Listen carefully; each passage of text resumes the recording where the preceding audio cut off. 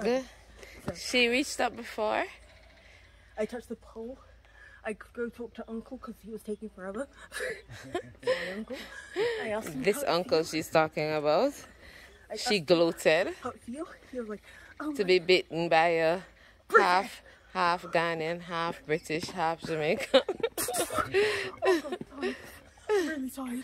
We're about to go back down now. Yeah, let's go. So, because then I came up, went back down at about 3/4 way, more than 3/4 way, and met up back with the world and carry over, laboring behind. And then we came, so that made us put in extra steps. How you feeling? And then we're going to Cafe Blue for breakfast, and then to funeral.